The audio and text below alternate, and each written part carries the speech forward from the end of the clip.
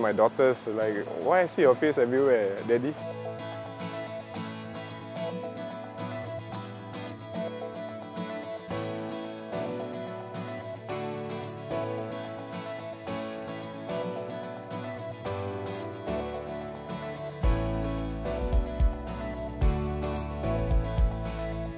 We lost 3-1, so I have no rights to feel happy about or proud of. We didn't get what we needed, but as I think performance-wise, I think definitely we did better than the last one.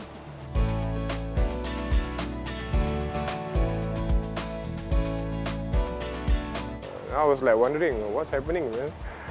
And that's when I received a lot of positive messages, comments from people in China, which I was quite shocked actually, because I didn't know what's happening.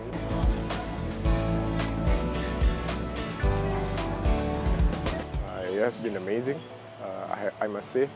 The support has been great. Snake queue, it was like till the car park and stuff. It's something that even the coffee shop hasn't experienced before.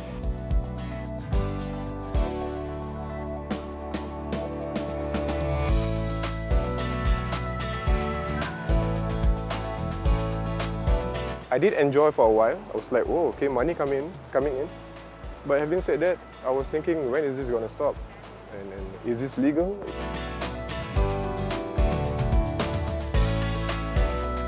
I received calls from, I would say, concerned people, and they told me to just, if possible, stay away from all this to avoid any misunderstanding. I'm doing for the safety of my career and my family. I've come a long way. I started at the age of 18, 19. I'm 40 this year. Imagine all the struggles, all the sacrifices I make. I don't want to just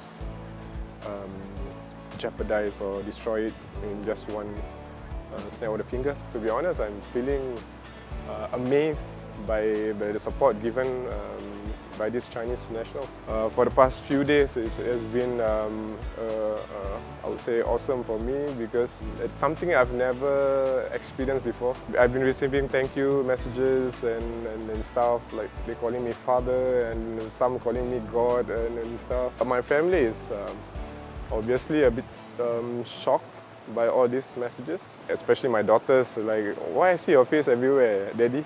And my wife has to accommodate to all this back at the shop. So I understand it's quite tiring for her. She has to manage all this by herself. The support has been amazing. All I want to say is thank you for your support all this while. And I wish China all the best in the upcoming matches.